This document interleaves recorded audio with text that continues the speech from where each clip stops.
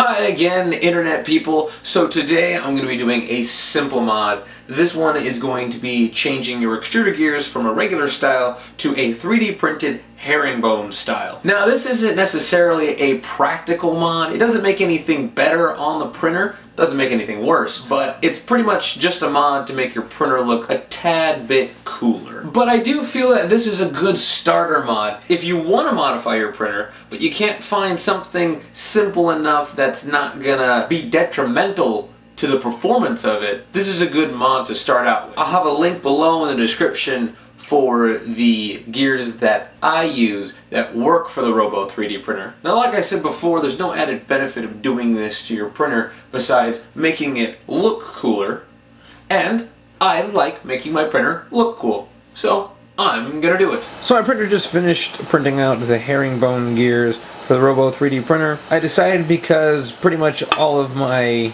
pieces on my extruder are 3D printed, why not do the gears too? So this is actually pretty simple and straightforward. You don't have to do much about it. What I do is I grab a pair of pliers and I hold the bolts.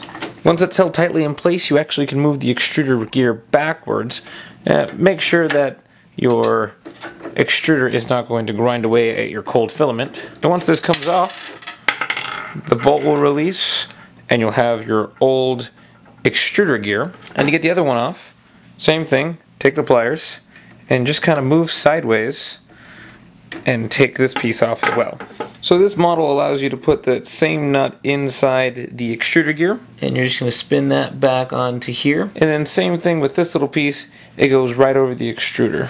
Now, to be honest, I did have to sand the small gear a little bit to get this to work properly. It does extrude and retract just fine without any problems. I did an extruder calibration and it actually matches the exact same steps on these old gears, so I didn't have to do any major calibration. Now, I'm not gonna lie, this isn't a print and stick model. You can't just print it out and jam it onto the extruder and expect everything to go well. Now, you might have to sand the extruder gear for about 5 to 10 minutes in order for it to fit on your extruder properly, but during the time you're sanding, you could be watching YouTube videos, printing something else out, or pretty much just listening to music. It doesn't take that much time. There is a bit of effort involved, but, you know, your printer looks cool in the end. Besides the minute amount of filing you have to do, the model's pretty solid. It fits on well and the gears mesh together perfectly. I love the model and it makes my printer look awesome. So this is a good first modification to do on the printer. If you want to start modifying your printer, but don't want to change anything drastic and or performance hindering on the printer, the herringbone mod is actually pretty cool.